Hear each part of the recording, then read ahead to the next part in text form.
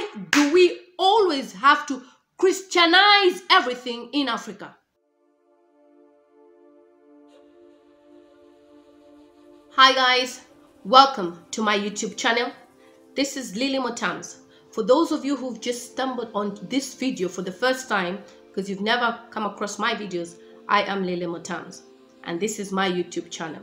If you haven't yet subscribed, this is just a quick reminder to ask you to please subscribe so that you can get notifications each time I upload videos. Today is a very sensitive topic. This vlog is very sensitive in that I will be discussing a very sensitive topic. I'll start by my Facebook post. A few days ago, I posted on Facebook about a matter that has been to my heart. Basically, we have a Zambian celebrity who was accused a few years ago for child defilement. So basically, he was accused for sexual violence. And a few days ago, I saw him on Facebook being celebrated. This is the image. I'm sure you see, as you can see, that's his image. He had been awarded a certificate for attending a workshop. The workshop was about women, caring for women, and I think domestic violence is one of the topics that they tackled and other forms of violence. So when I first saw that post on one of the celebrities in Zambia sharing the guy's images, as you can see, I was quite resented. I wasn't really excited about the whole idea because I just felt that this person has been in the media for some scandalous events. He was even in prison and convicted.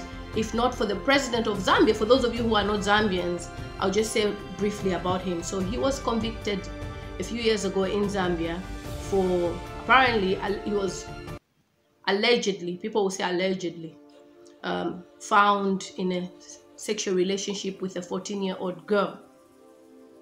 He went to prison for it, and whilst in prison, the president of the Republic of Zambia pardoned him on Labor Day, and because of that he was released from prison. A few weeks later, we saw posts that he had beaten up his wife. Now, I'll read my Facebook post, and I just want to read some of the few comments and the backlash I've received from people. Look, I am a student at the moment, almost finishing my master's in law. So I focus on gender conflict and human rights. And one of the aspects we tackle, we look at, is sexual violence, domestic violence, anything to do with women. That's why I went for this course, because I've seen there's a problem somewhere.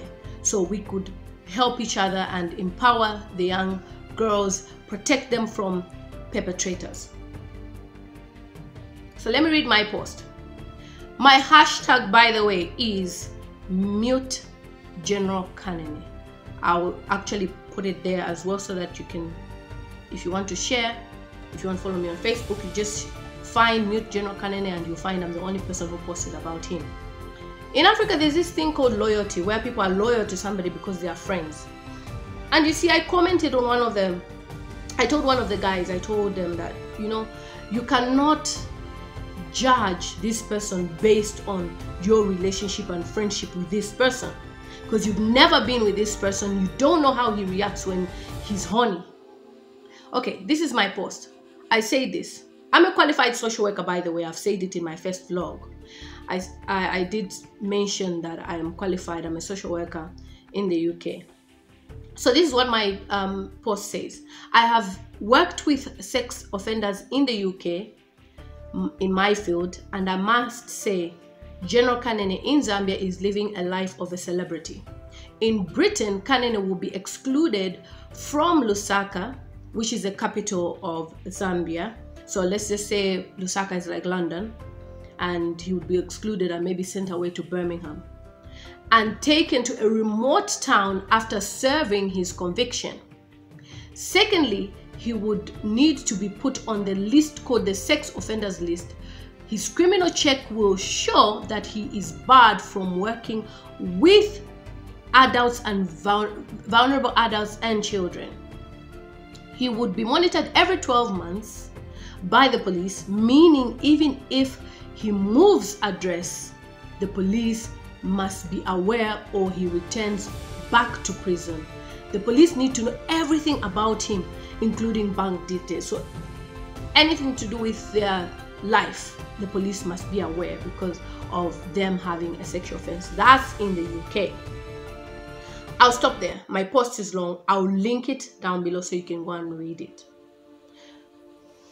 On my post, I was basically just expressing to say, why should this person who has been accused and was even convicted for sleeping with a minor be paraded on social media as a celebrity icon or as a reformed person, as most people have been saying he's reformed?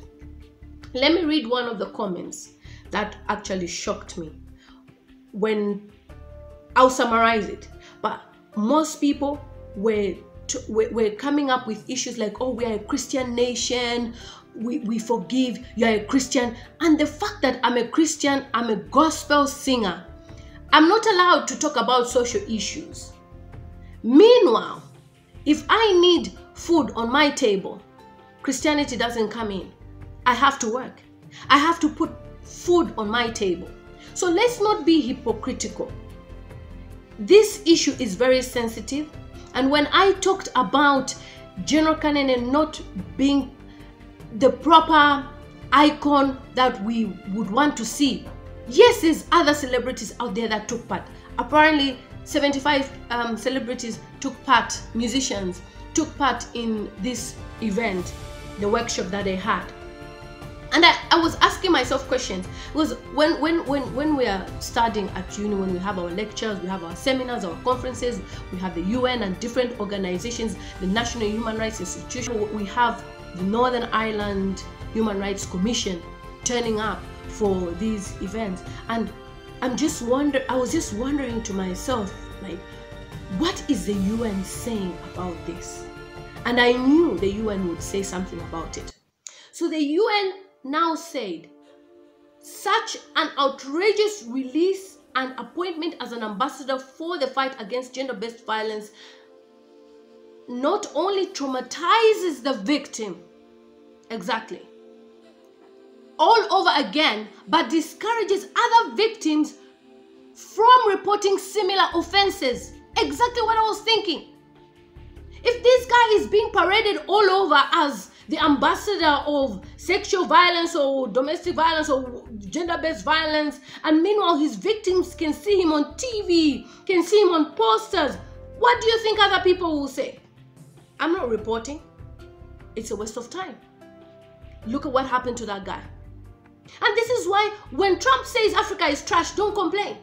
Because the system itself is corrupt. Why would you release this person from prison just after 1 year? Obviously, the president did it out of goodwill via what people told him. And then he further adds that the pardon and appointment undermined the strong message against sexual abuse of women and girls that was sent with the original sentence and trivialized the serious nature of these offenses. Exactly. Sexual abuse, sexual violence is a very serious case. Don't take it lightly. Come to Britain. And somebody was on about how just because I live abroad and that's why I'm saying this. Excuse me. Forget about that mindset.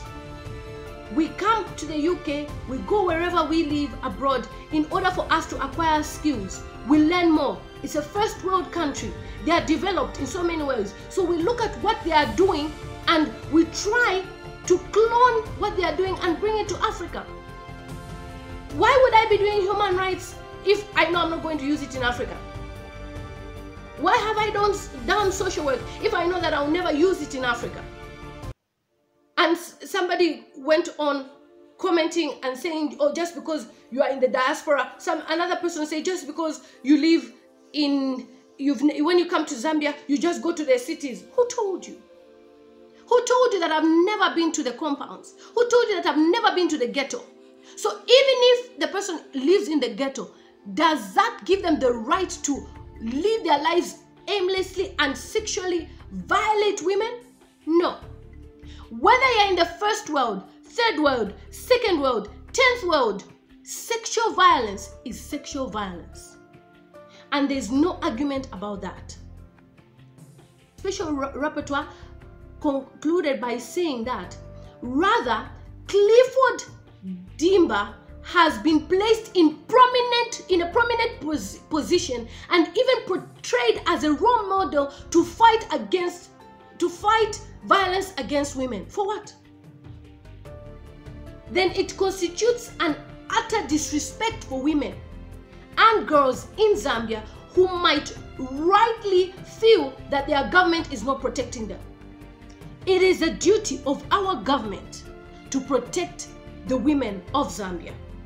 And that is why my post stated that if this is the case, that he's being paraded and everyone is excited about it, then the human rights institutions in Zambia are weak.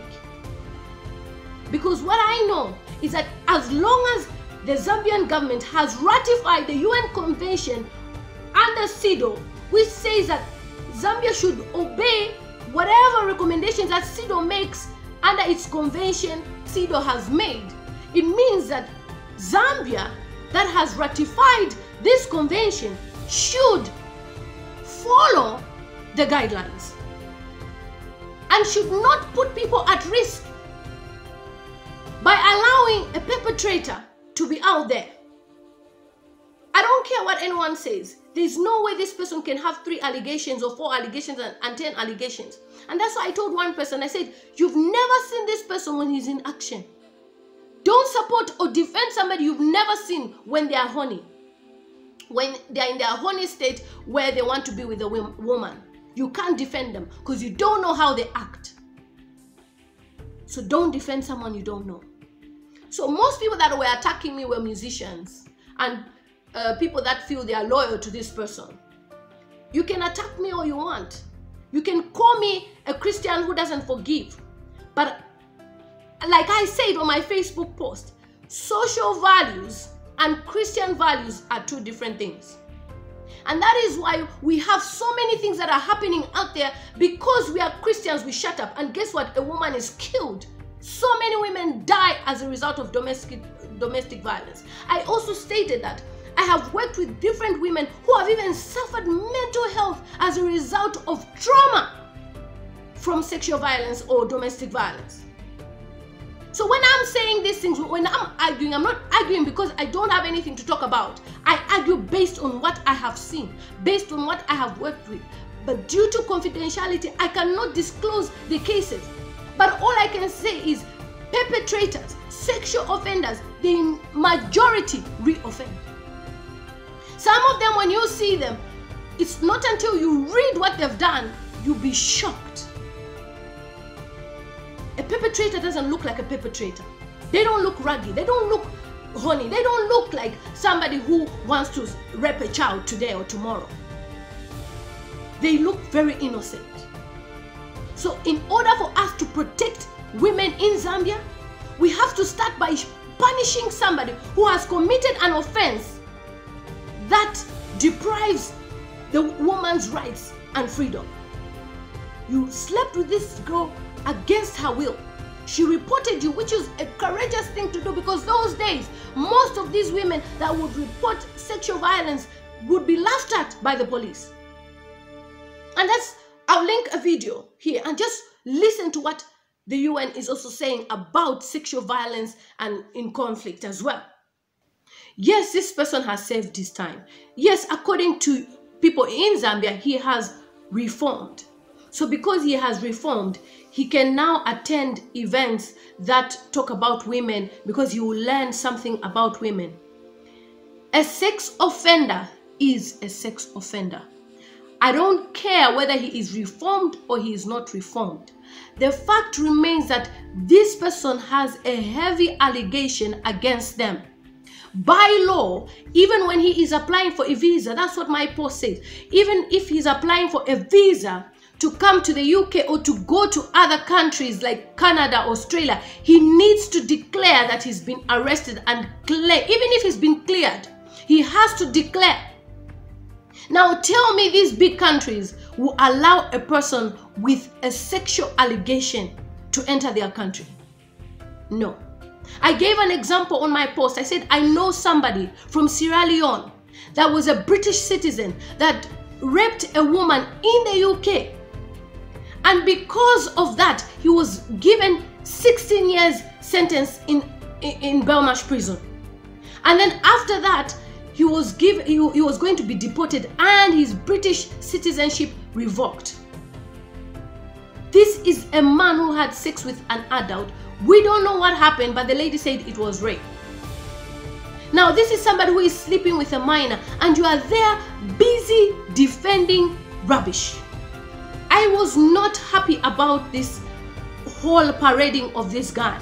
There's so many people that can represent the I care about her organization. I didn't say nonsense to the organization, but I said the guy's participation is absolutely nonsense. Because what the guy needs is a form of rehab where he will get professional help. When he gets professional help, then he can come out and say, oh, he was like this, he was like that. But then you're there parading him with certificate and his t-shirt is so provocative. Just read what his t-shirt is saying. Tupac wa Zambia. He's a Tupac of Zambia. Meaning what? He's untouchable. So the UN went on by saying that this is an insult to the justice system for these women that are victims in this case. So it brings me back to how in Zambia, everybody just wants to fight you. Most people want to fight you just because you live in the diaspora. You have nothing to say. You're just talking from the computer. What are you saying? When we work, where I have worked myself, I've worked so many places, worked with so many different people. The reason why we are still here is because of good records, good standing with the law, good character. If you have a bad character, that's where you always see and hear that people have been deported. It's because of bad character. And sexual violence, domestic violence, these are crimes that are not taken lightly. So we have to stop this fighting against people who live in the diaspora. They think they know too much. Just because they're in the first world, or just because they are talking from, in Zambia we call it Bazungu's land. So what our brother, whoever introduced this guy to this organization that was having this workshop, what he's doing is a good thing. Keep it up, keep the job, keep it up. It's a good job that you're doing. We don't deny this guy having opportunities, but don't parade him as an ambassador or parade him as an inspiration or a role model or as a reformed person, because you are not in his heart. You don't know what he is up to for you to say he has reformed. And this issue of you can throw the first stone at him if you've never seen them, blah blah blah. Why do we always have to Christianize everything in Africa? You are sleeping hungry, you say it's the devil. You don't have a job, it's an attack. Hello, go and apply for a job. Are you telling me those people who do menial jobs are useless? I've said it time without number, even on my Facebook page. I said, I don't care whether I have a degree. As long as I have a job that will help me do what I need to do in my life, I don't care. I care less. After all, I'm paid per hour. After all, the money will come quick like that. So whether it's cleaning, whether it's washing dishes, whether it's looking after the elderly, whether it's doing, as long as it's a legal job. But the mindset, this thing of always saying, if for example people are rich, they are devil worshippers. If people are doing so well in their lives, oh, we don't know what they've touched. If things are not going so well in your life, maybe it's my uncle. I've never heard white people say that. I've never ever heard a white person say, maybe it's because of my uncle that I'm suffering. I've never. All they know is that you need a job in order for you to survive. And that's why they can afford a house, a car, they afford their basic life needs. And their mindset, according to the way they've been raised and shaped, majority of them don't look at being very rich. There's a competition of being so rich in Africa. Everybody wants to be rich. Everybody wants to be successful. So back to the topic. Just because somebody is in the diaspora, they cannot conclude or comment on what's happening. Or just because I am a gospel minister, I can't conclude, I can't comment. Who am I? Who is she? Who does she think she is that she can comment on issues that are happening in Zambia when she's speaking on the other side of the world? I am Zambian by birth. I was born and raised in Zambia. And my mentality is Zambian. And Zambia is at heart. And wherever I go, I represent Zambia. That is why my character should portray how I was raised in Zambia. So General Kanene, his character of how he's behaved portrays of who he is. And this is the same person you want him to represent you as your ambassador, or he's reformed, he's a Zambian, he's this, he's a musician. So my post also talked about R. Kelly. And I did mention to say that just like what is happening to R. Kelly's music has been put down from iTunes, Spotify, from many downloading sites, and artists like Celine Dion have actually put down the music that they sang together from online streaming. And somebody made a silly comment like, oh, forget about R. Kelly, they are not in the same category. Oh, R. Kelly is different. Oh, Kanene is different. You can't compare the two of them because obviously R. Kelly is in America and Kanene is in Zambia. But the offenses are similar, Abi. They are the same. It's both about sex. Why did I refer to R. Kelly? I have been following R. Kelly's case religiously, and this guy in Zambia slept with a woman without her consent. She was raped. He's a musician. R. Kelly is a musician. So why not compare the two? They are both musicians. They are both in the entertainment industry, meaning their character should be of good vibes. It should be positive character, not negative character, not characteristics that poses a danger to our communities. So I have the right to compare General Kanene to R. Kelly because it's my right, and in my opinion they fit in the same category because they are both men, they are both musicians. And obviously, being musicians, women easily trust them. I mean, they are celebrities, so who knows, even the other girl, probably the same thing happened. Who knows, maybe this lady trusted Clifford Dimba and she ended up falling for his tricks. We don't know. So in my comparison between R. Kelly and this guy is simply because they are both musicians, they are both in the entertainment industry, and they've both committed crimes that involve violations against women, which is what I stand for. I have to leave you with a reflection. What if what General Kanene did happened to a family member? Would you still defend him? What if anybody very close to you was raped? Would you defend the person that has been accused? My desire is to see the victims receive justice, and also the victims being supported through these challenging and traumatic times. How others deal with trauma may not be a case for another person or the other person. And that's how we need to understand this issue. It's not about me. It's about the victims. Those who've been violated.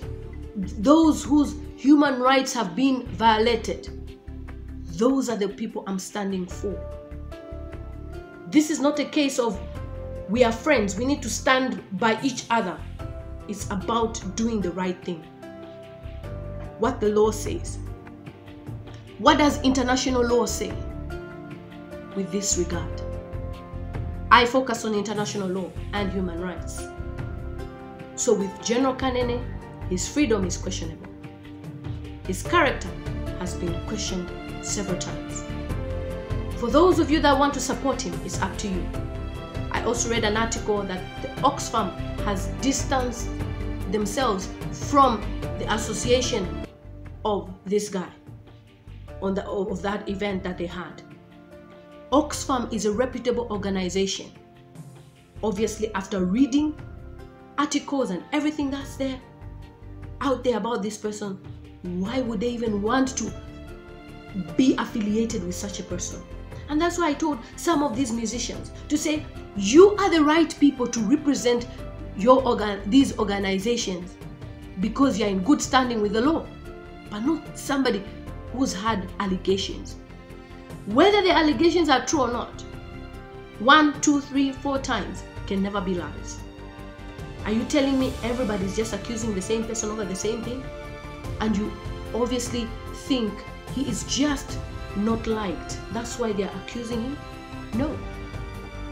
There must be something. There's nothing hidden under the sun.